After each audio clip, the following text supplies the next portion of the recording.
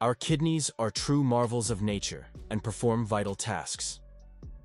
Among other things, they stabilize blood pressure, regulate water balance, and monitor oxygen saturation in the blood. If this is too low, the kidneys release erythropoietin, which stimulates the production of red blood cells. The blood can then absorb more oxygen and transport it throughout the body. Our kidneys produce about 1 to 2 liters of urine every day.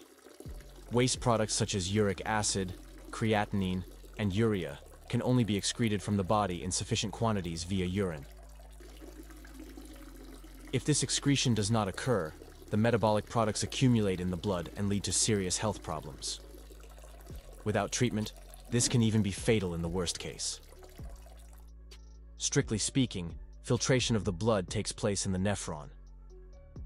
Each kidney contains approximately 1 million of these small elements.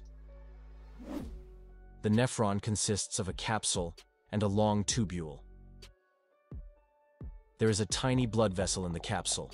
Water and molecules up to a certain size leave the blood vessel and form urine. This flows through the connecting tube system, with most of the water and electrolytes being reabsorbed by the body. The urine travels through the ureters to the bladder and can be excreted. Urinary stones can obstruct the flow of urine and ultimately even damage the kidneys.